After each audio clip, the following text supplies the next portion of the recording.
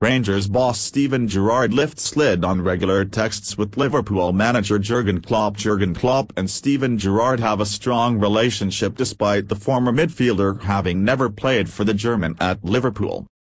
Liverpool manager Jurgen Klopp and Rangers boss Steven Gerrard exchange text messages on a regular basis, according to the former Reds midfielder.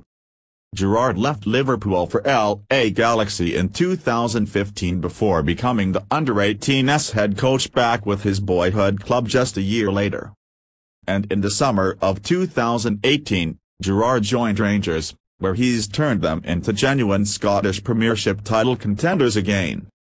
This season, the Light Blues are second in the league on 31 points, but they're level with old firm rivals Celtic, who sit top after 12 games. And Gerrard has now revealed that Liverpool boss Klopp has been a big part of his own development as a manager, stating that he regularly messages the German to speak about football.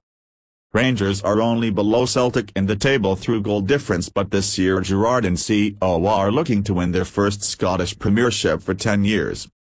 Gerrard added this: his ambition for management has been sky high ever since he started the gig, but knows the best way of progressing is to take each game as it comes.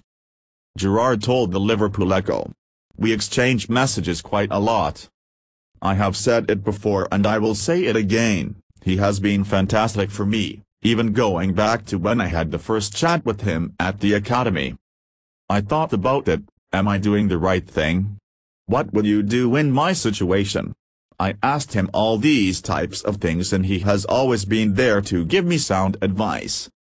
We were messaging each other just a few days ago and obviously we've both had big weeks and weekends, so yes, he has been fantastic and I can't thank him enough really."